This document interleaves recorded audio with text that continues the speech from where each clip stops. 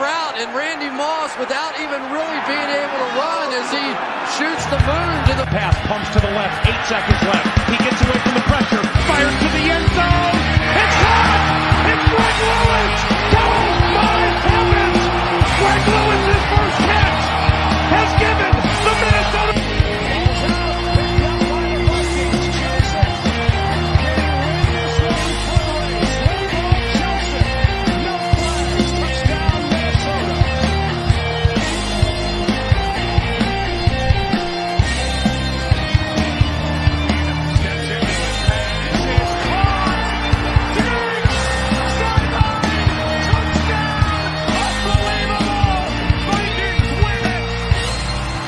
Four, 3, 2, 1, 0. Gather round, Skull brothers and sisters. Welcome to Minnesota Sports Talk presents House Calls with Skull Doc. The doctor is in. What's up, man? How's it going? It's going great, man. I'm so excited. Finally get this going, get to talk Vikings with you on a much more routine basis. Let's go, man. Let's go. I'm happy, man. Someone took the bait. Finally, I got someone to do a show, his own show on my channel. It's awesome, man. I'm glad that way someone else is doing all the work and I just sit here no. just push buttons. That beautiful video you guys just saw, House Calls, Dave put that together. He's a magician with this kind of stuff. I'm happy to come on, spend an hour here and there, talk some Vikings, and just have fun. So let's talk some Vikings, bro. Dude. What do you think of the news coming out of training camp so far, man? It's exciting. I mean, again, just keeping in mind that this year is about growth. Definitely not Super Bowl contenders this year, but what we've seen just in a few days here is just JJ McCarthy seeming to continue to progress and taking the steps that he needs to take to become a better leader, to run the offense. Love what I'm seeing just from these training camp highlights that apparently are getting fans in trouble for taking too many videos and putting them online. So hopefully we still get some video access there. And then, just excited to see them get in the pads tomorrow. And coming up, we're going to dive into the quarterback competition, but we had some off-season issues again this year. Unfortunately, the worst of it was being, Kyrie Jackson losing his life in a apparent drunk driving accident. I think he posted something on Twitter, and I replied CB1. That's how much I thought of him. Tell me how you took it when you heard the news. Oh, it's tragic. I mean, you read something like that, you get a feeling in your stomach that you can't shake, and it's unfortunate, but everyone knows someone affected by drunk driving in this day and age. There's no excuse for it. Not that it makes this situation any better at all, but I mean, him being the person that wasn't behind the wheel, wasn't inebriated, and to lose his life so young, so much life ahead of him, I mean, it just stings just a little bit more. You know what I mean? Like, it's terrible, and it can be completely avoided. If you drink, don't get behind the wheel. There's Uber, there's Lyft, there's other ride services. And we were both Uber drivers. Yeah. I drove Uber after residency and before I started practicing because I was sitting at my house for 2 months, and my wife says, "Dude, do something." And so I drove Uber, and I met a lot of great people doing it. Yeah, and there's no excuse for that. And young man lost his life. It could it happens every day, and there's no excuse for it. And my heart goes out to his family. It was great to see all the steps the Vikings as an organization took to honor his memory and to help his family. And it's a beautiful memoriam that they made at the practice facility as well to Kyrie. So rest in peace, Kyrie. And, hopefully things like this continue to sit in the back of our minds as we go through our daily lives. And one more thing, for anyone that has children out there, nothing good happens after midnight, especially around the holidays. make sure that your loved ones aren't driving on the roads if it's not needed. Stay safe, stay home after midnight, and things like this can be avoided.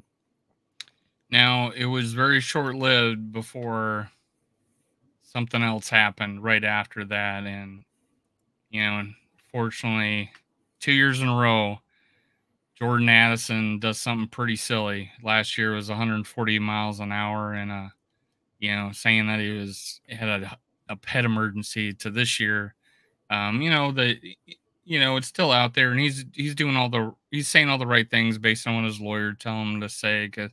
Is that it sounds like he was asleep at the wheel on a off ramp or something like that. And how'd you feel about his interviews after it happened? He said what he needed to say. He seemed like he was truly sorry. He felt embarrassed. He talked about being in a dark place. Afterwards, he scrubbed his social media of all Vikings content because he was embarrassed.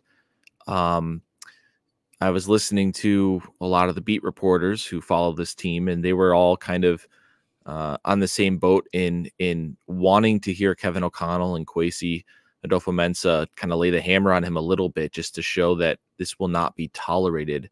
KOC has a stigma, if you will, that he's the ultimate player coach, the complete opposite of a Mike Zimmer.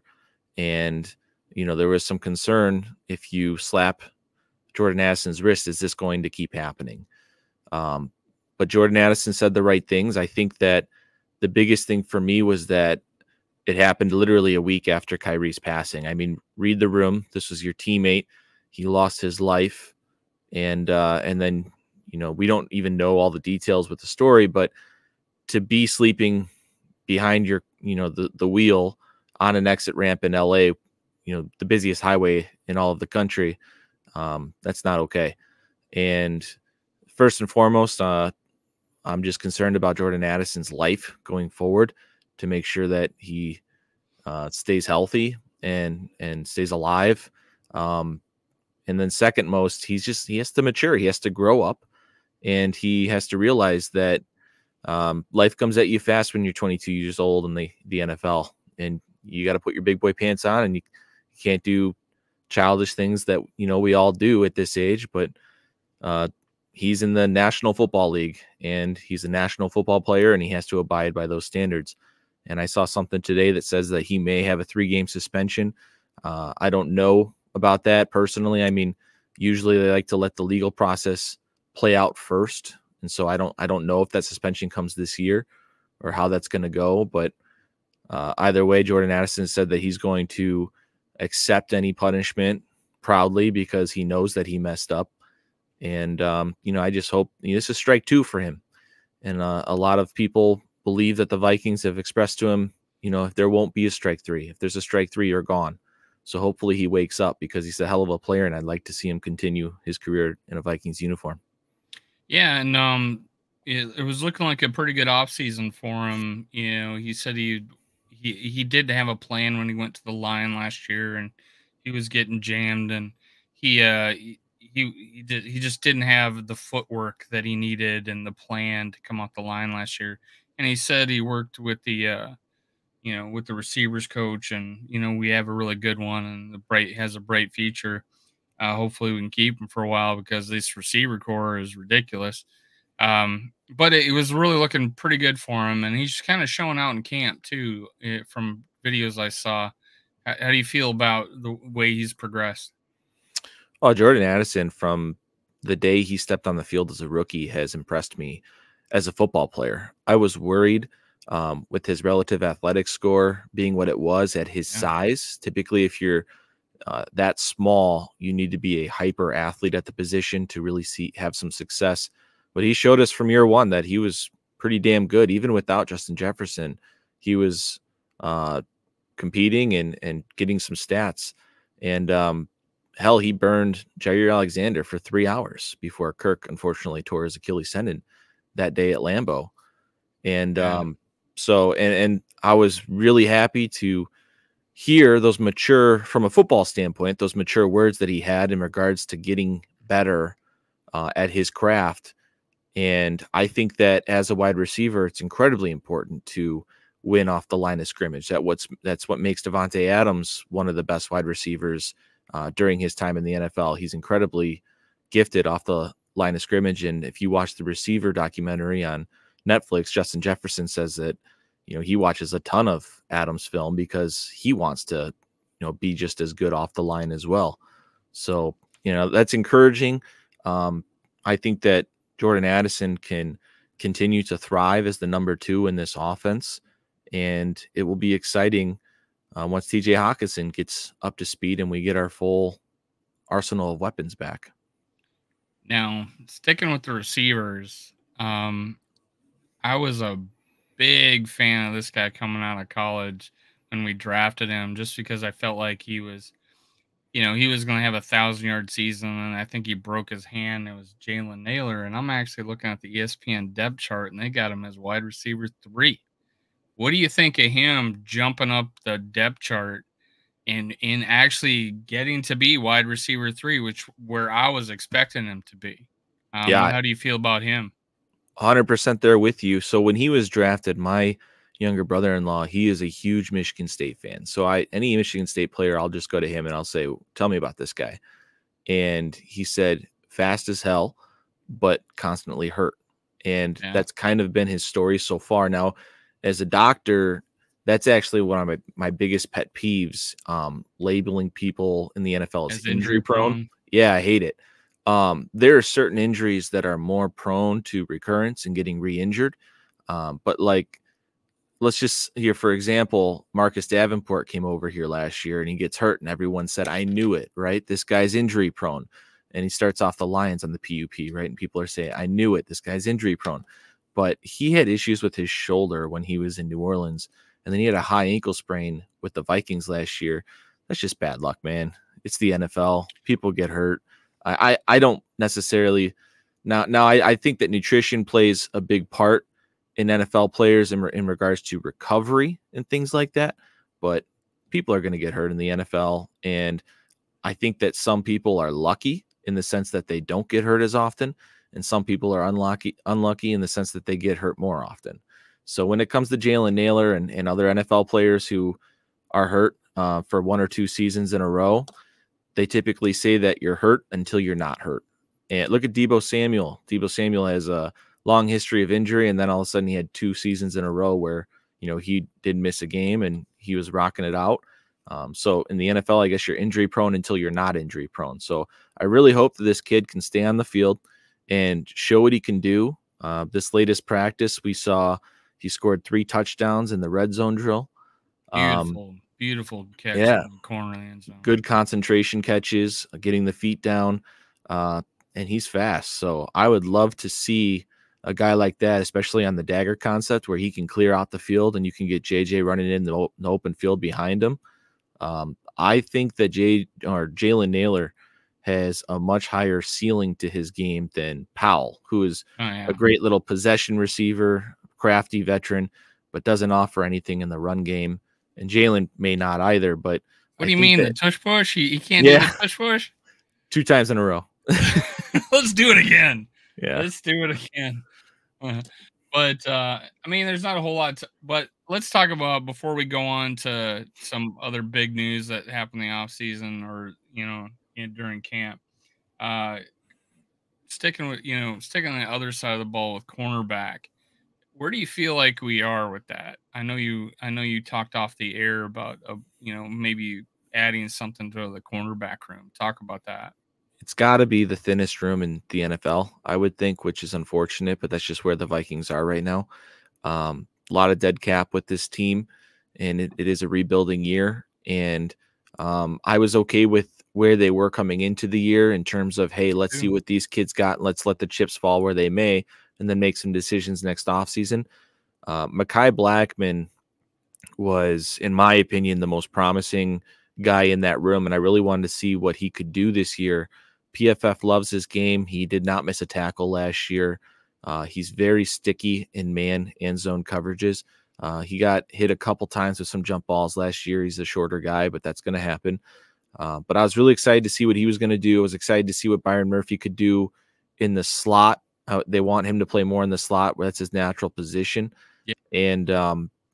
And then with Shaq Griffin coming in, seemed like he was actually playing pretty well, albeit without pads so far. And then he sprained his ankle, I believe. So he's got a soft tissue injury. We'll see him back in a week, hopefully. But right now we're sitting at Booth Jr. playing on the outside, Duke Shelley playing on the outside that they just brought back. And I truly don't believe that Flores is enamored with him as a player in his scheme because they did not bring him back last year. But right now they just need bodies. So right now I think it's a strong indication that they want to add somebody. That seems like Kevin O'Connell's his speech, we talked about trying to have a competitive camp with enough bodies in that room. I do think they're going to go after a veteran. I'm hoping it's Stephon Gilmore. I think he's got one more year in him. So that's kind of where I'm at. Where are you at? I mean, I could see them adding a body. We have 19 million in cap room left, and where would that be best served? Who will get cut out of camp? Who will get cut when the camp cuts start happening? Will there be a bigger pool of players? I'm probably waiting. I'm probably waiting to see what comes out. Maybe they're because we might need a couple of spots after camp happens. We might not like some of these guys, but there was talk about Cameron Bynum.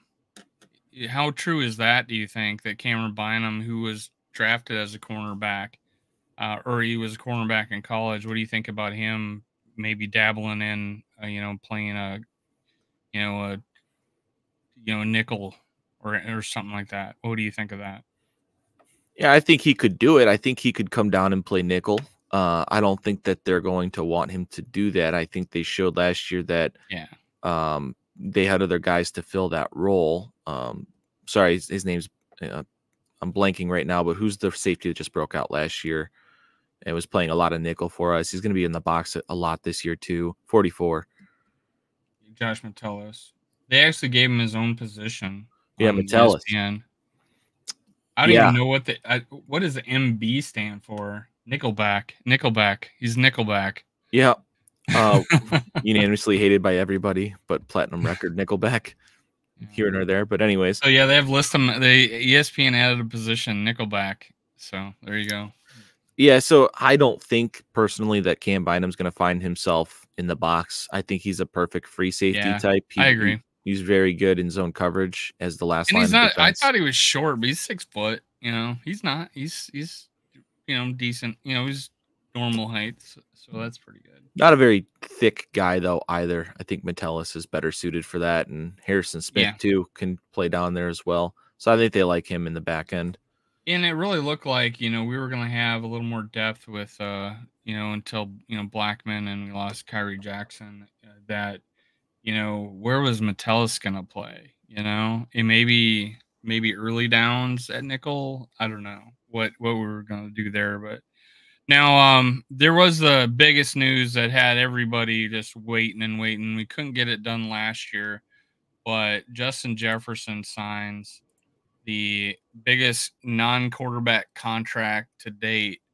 I don't know, was it 33 million? Was it 33 average value? Yeah, right around there. And well deserved. Congratulations to Justin Jefferson. Congratulations to the Vikings for getting this done. Thank God we are not in a situation right now like CeeDee Lamb and Jamar Chase where those guys are not practicing into training camp. And it just feels good to know that you got this guy locked up through 2029, which takes you through JJ McCarthy's rookie contract. So I love the offensive pieces that the Vikings have right now under contract for the foreseeable future.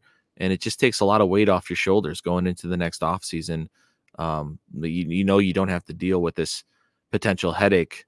And with the history of the Vikings and us fans as Minnesota Vikings fans, we just have so much PTSD with losing great wide receivers in the past. Randy Moss traded away. Percy Harvin traded away.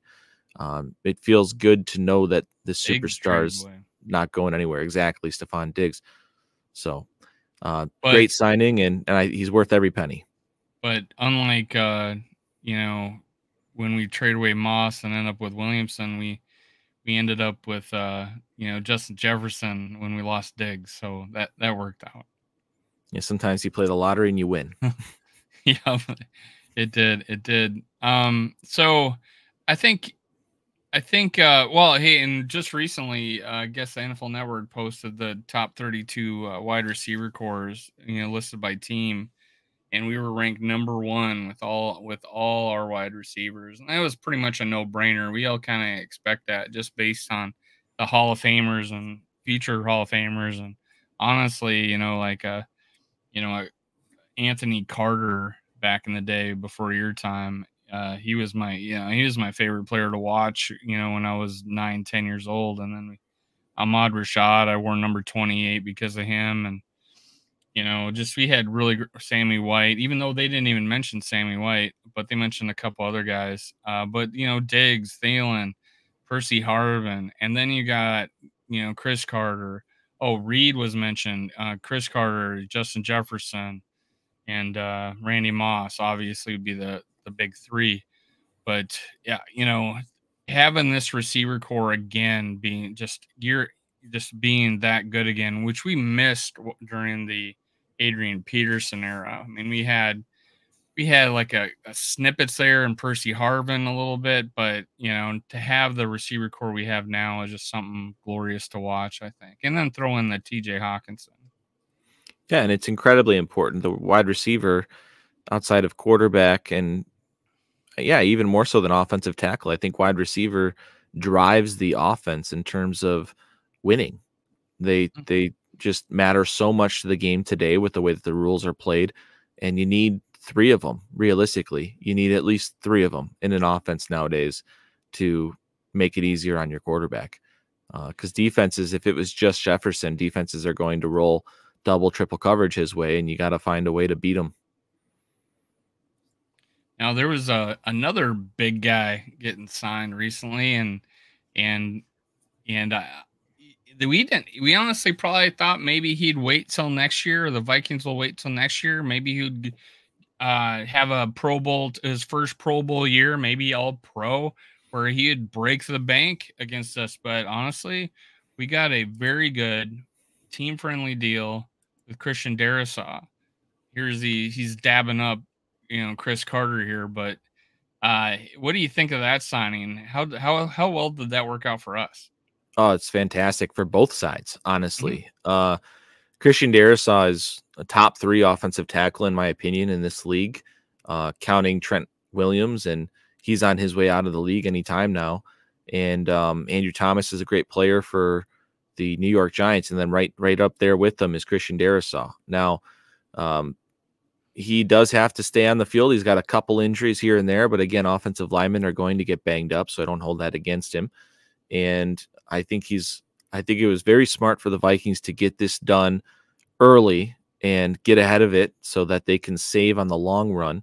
And it was smart for Christian just to get it done for him. And in case he does have an injury this year, then, his market isn't suppressed next year and they're going through this back and forth. I think it's very fair for both sides. It technically does make him the highest earning tackle from an average per year basis. Without being a 4-year deal for $113 million. So super happy with this deal. Again, he's tied through the Minnesota Vikings now till 2029. So you can clearly see what Kwesi's doing here and tying this offensive unit together through the entire rookie contract of JJ McCarthy. And then at that time, we'll have some decisions to make based on, how it's looking. How is JJ looking? Is it time to extend him or is it time to find somebody else? Yeah, I think he had to weigh the options, and looking back at Rick Spielman, he was actually pretty good about this, as trying to extend guys before their contract was up. And I heard him many times on NFL radio while I'm out Ubering.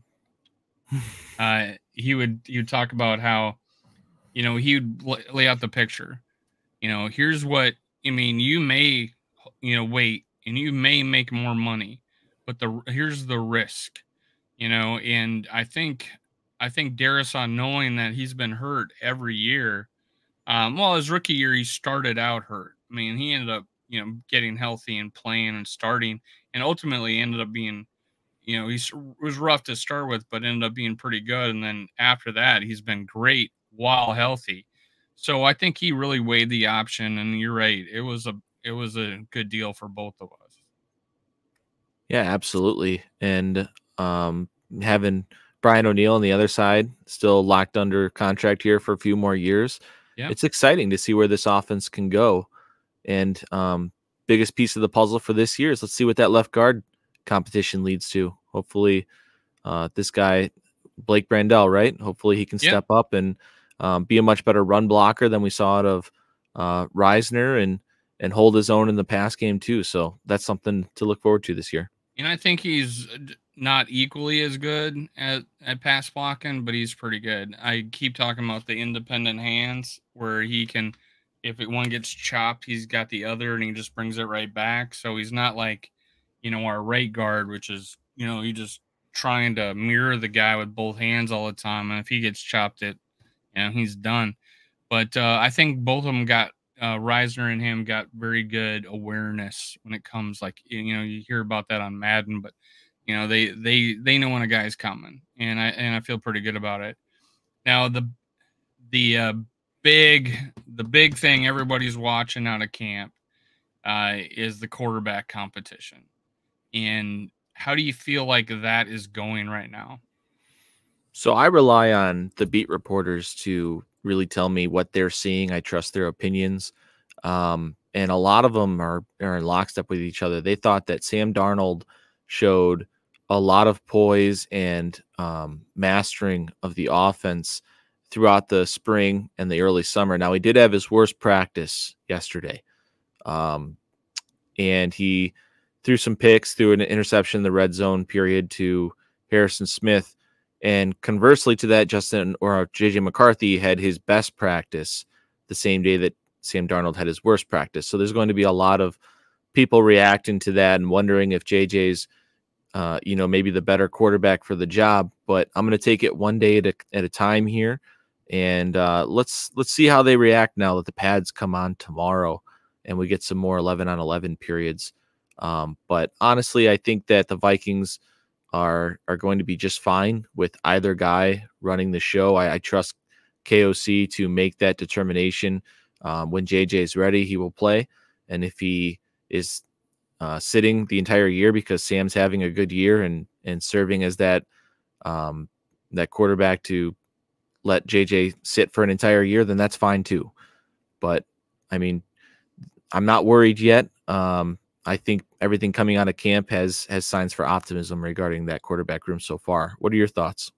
Well, they're both looking pretty decent with nobody rushing them. Correct. Or no one trying to touch them because they got red jerseys on. So I get the biggest kick out of people tweeting out a video going, look at that dime he threw. Yeah, he would have been sacked because the guy was right there. He just let him throw the ball. So there's, it's like, yeah, sure, they're looking great. I think I has an article out and I did a video on it about how Sam Darnold shines in shorts. And I'm like, yeah, he's got all the athletic ability, and you're right. This is a new game, a new team. Can he go from 6.5 yards per attempt when Nick Mullins is 8 in his career to getting to where Kirk Cousins was over 7.5, somewhere in there, that he could, they gave Kirk Cousins crap about being captain check down. I mean, 6.5 is pretty miserable, and 59 completion percentage, which might have been good in the 80s, but now not so much. But I think he's got all the physical tools. I think he's smart enough. I think he's gotten over seeing ghosts. I don't know if he still sees ghosts. I don't think he does, but I think more so now, like that 40% chance JJ McCarthy starts when I thought it was 10, before camp started. And I feel pretty good about that. He's carrying himself well. You could see people gravitating him in the practice. You don't see anybody wanting to interview with Sam Darnold, right? You don't see that. You don't see Sam Darnold and Justin Jefferson walking arm in arm across the football field talking about who gets the name JJ. It's like, it's almost like a foregone conclusion that JJ McCarthy's our future leader of the team, and I'm starting to feel more and more like that it may happen this year. When earlier on in the offseason, I thought, nah, it sounds like Sam Darnold's going to play the whole year if he does, if he does good, if like he plays all right. How'd you feel about that? In lockstep with you. I'd say I'm probably 25% now. JJ could be that starter week 1, when at first I thought it was much lower than that. Like you said, 10%, 5%, somewhere in there. But I mean, it's probably as good as it could have been so far for JJ McCarthy to be grasping the things that he's grasping right now. All the rhetoric about him, with his mechanics are improving. Yeah. He doesn't look like a train wreck out there without a pass rush, which is an important step. Although, like you would expect that, but it is important. He And did have a pick though. When did that happen? You said he had a great day and Sam Darnold didn't. But when was the pick? Wasn't it the same day, or was that a different day? No, it was the same day that happened yesterday. That was a pick by Theo Jackson, yeah. and that was I saw the play on Twitter. It was a great pick by Theo Jackson, and it looked like I think it was then a 11 on 11s. I believe that happened. But what I would say is don't sweat the picks. It's going to happen.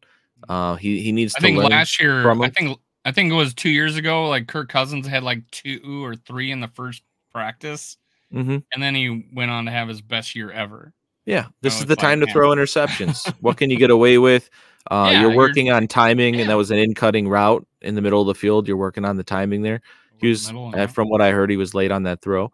But one more thing about Sam Darnold, and I trust the opinion of Judd Zolgad, is that the deep stuff from Darnold right now looks beautiful. He's thrown a few of those deep bombs, and they're dropped right in the bucket for Justin and for Addison. We've seen a couple, but the intermediate stuff has been pretty ugly from Darnold. So I don't know if it's a timing thing or if he's always kind of struggled with intermediate passing, but that's a huge thing for KOC's offense. A lot of stuff over the middle. So I'm hoping that Sam Darnold can clean that up, or we might see them make the switch to JJ sooner rather than later. Yeah, I'm feeling the same way. I mean, when I went to, it's funny, when I did a video on Sam Darnold, I was not a fan of bringing in anybody to be a bridge. I was like, we already got one. His name's Nick Mullins. He threw for 400 yards, and he was pressing because our defense couldn't stop anybody. They disappeared at the end of the season.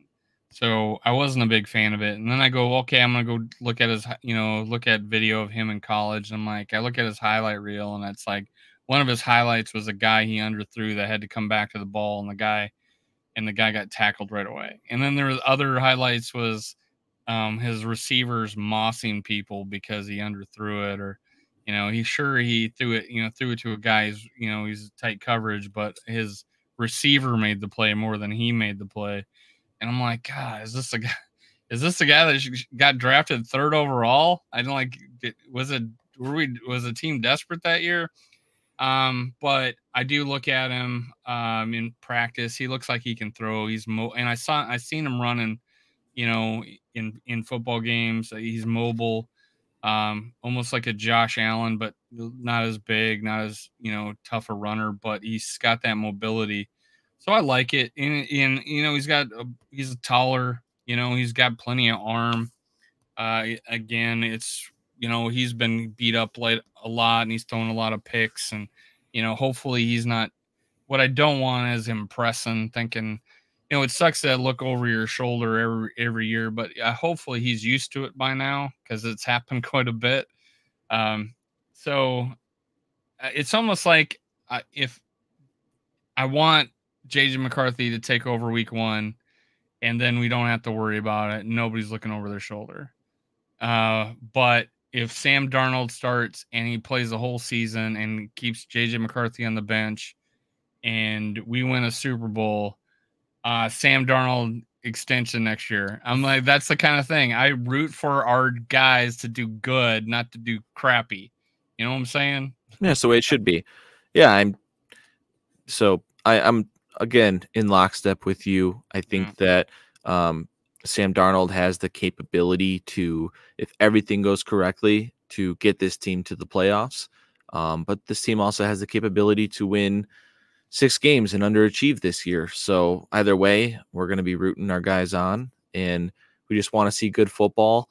And I trust the biggest thing that I keep coming back to is I trust Kevin O'Connell as the head football coach of this team, and I trust him as the quarterback development guy. You know what I mean? I trust him to do the best job. And if JJ ultimately fails, I think it's going to be on JJ because he wasn't good enough. And that's all you can ask for, right?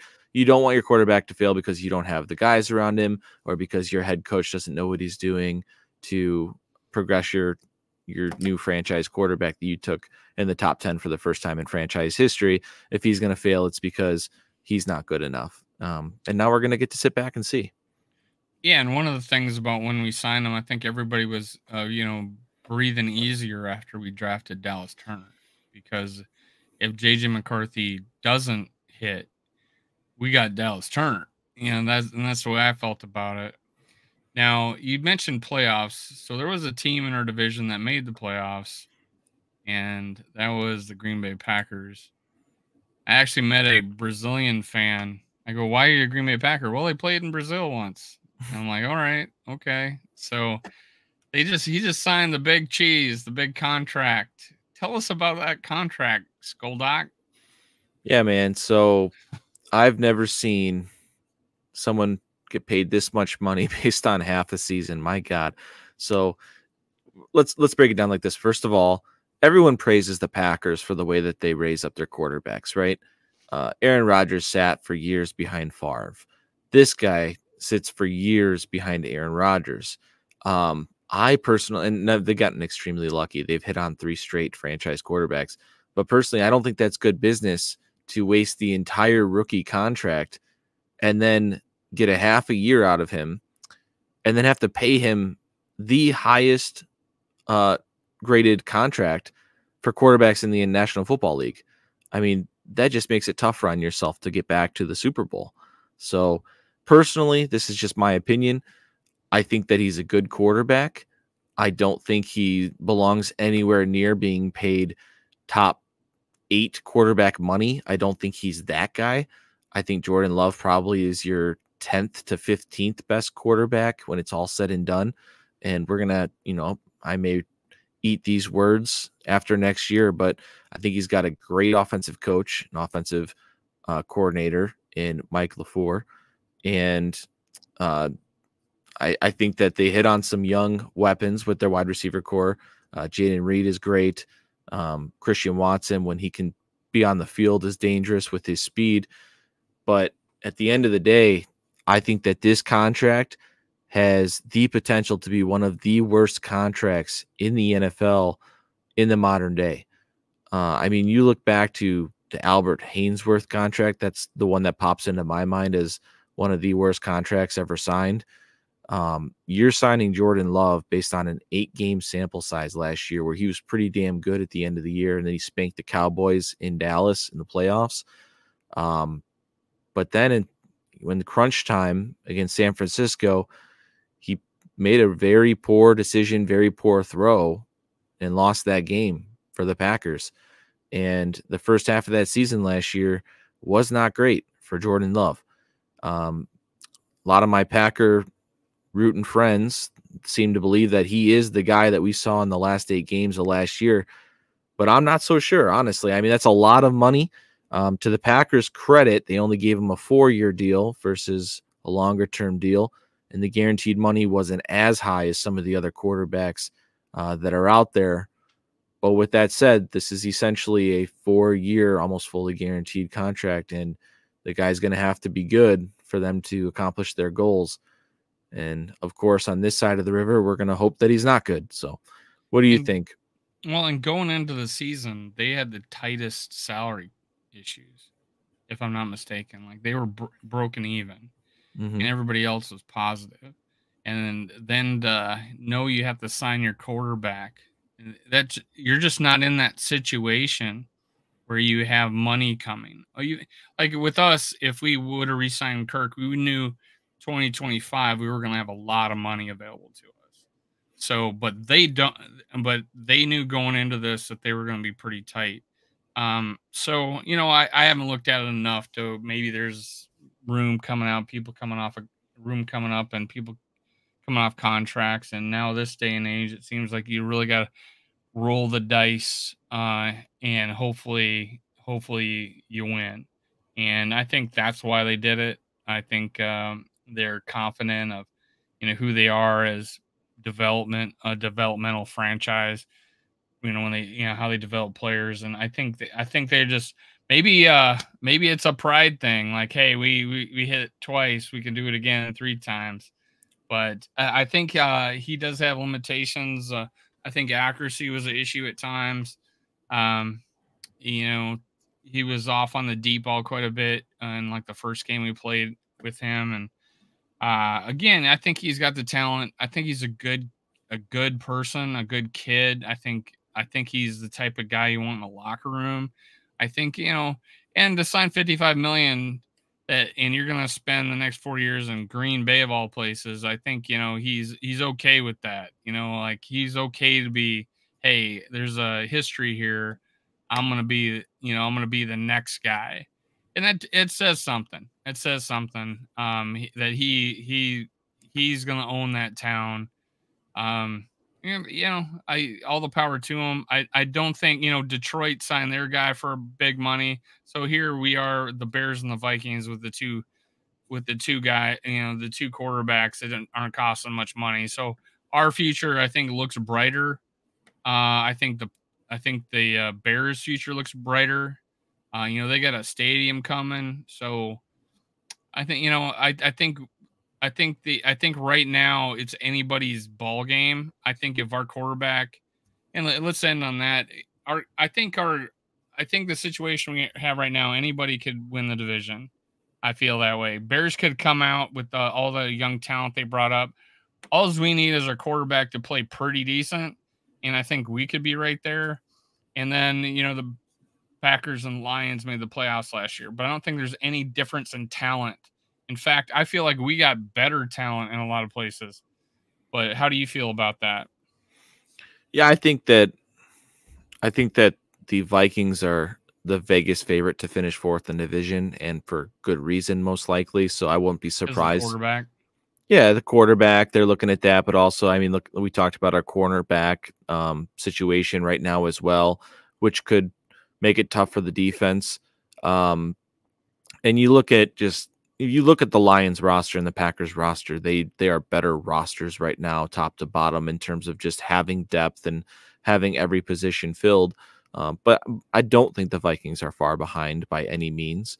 So I think that next year it's going to be completely wide open with the resources that the Vikings have to fill these holes, with a ton of cap space coming up.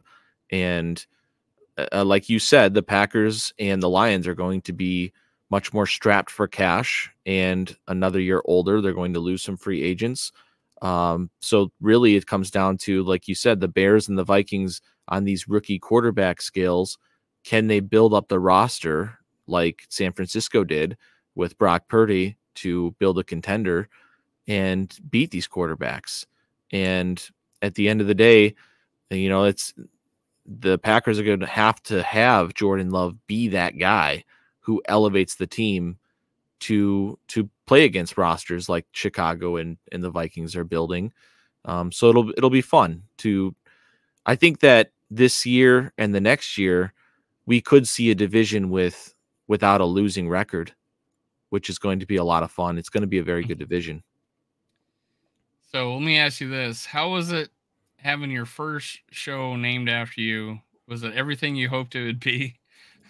Dude, it's awesome just to have the platform to come here and talk Vikings with you.